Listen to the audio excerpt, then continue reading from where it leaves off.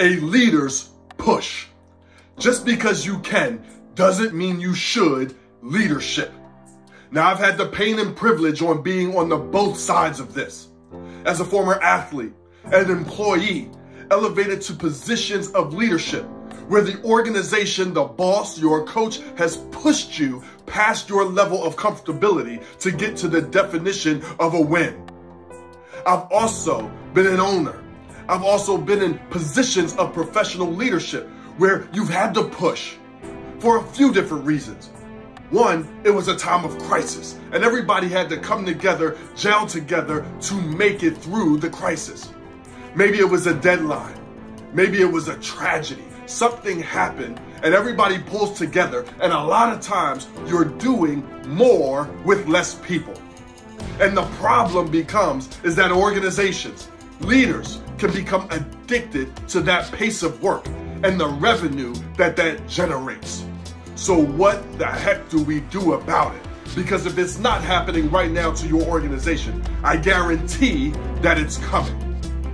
The first thing that we must do when the leader's push happens, not if it happens, when it happens, is we must gather our people together.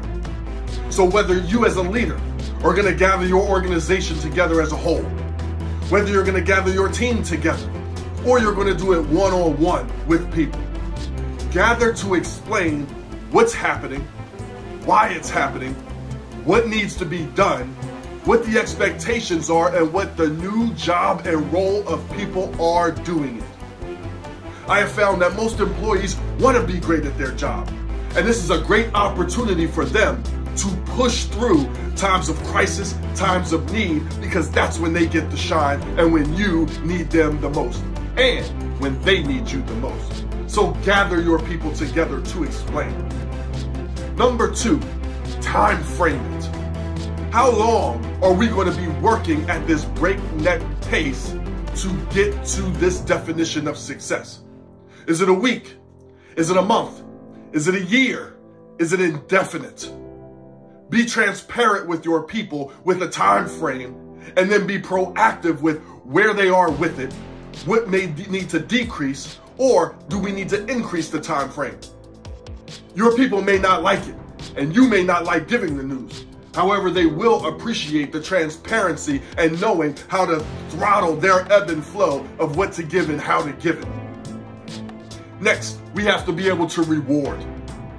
As a leader, we want to be able to reward your people, the team, the organization for pushing through and allowing you to push them past their meter. Now, I know you may have some great ideas for rewards, and I'm going to tell you right now that expensive Yeti that you're going to give with the nice company logo that keeps their water cold or their coffee hot is not enough. That thumbs up you send in a text is not enough. That thank you with the exclamation point that you send through email may not be enough. Be curious enough to know as a leader what your organization, your team, the individuals need most and respect rewarding wise. Is it incentives? Is it goodie time and that pizza day and that hoagie day? Is it time off? Is it flexibility? Is it that recognition and affirmation?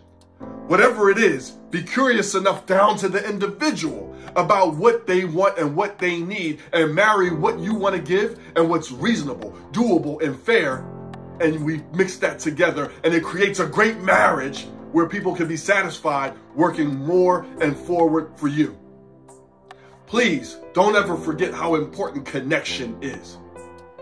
People will do more for you, with you, because of you, and forgive about your leadership mistakes when they feel a connection. So through this time of push, be mindful not to be leading over email and locked in your office. Get on those Zoom calls and get one-on-one. Walk around the floor and be amazed what people will do. Now that we've gathered, now that we've set a time, now that we have gotten people together and we've rewarded it, after we've gotten through the push, you've achieved the definition of success, you've made it through the change, you've made it through the crisis. Now it's time to get back to pace. And this is where so many companies struggle because they or you may become addicted to the push pace, to the extra revenue that the pace has created. And now we stay on that pace. And the truth is, people can operate at that pace for a while, for a time frame, but they are not built. Your organization isn't built to last that long with the same people forever. So can you lead and get back to pace? Now that pace that we originally started with, we may never get back there.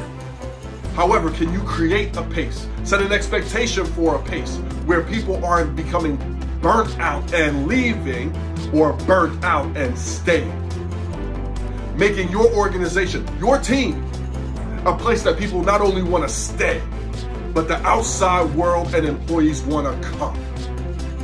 Now you're a gold standard as a leader, as a team, and as an organization. So guys, I hope that this A Leader's Push resonated with you, because we're all in it. And we can't be so busy being busy that we and you forget to be better. So I hope this resonated with you. And if you like this, you're going to love everything that I have at youevolvingnow.com. I look forward to you clicking above or below or wherever you're watching. Find out more about me and what I offer. And I look forward to being of value and impact for your organization, for your teams, your leaders, your employees, and you with my various speaking engagements, leadership trainings, and more. Guys, until next time, enjoy your evolution.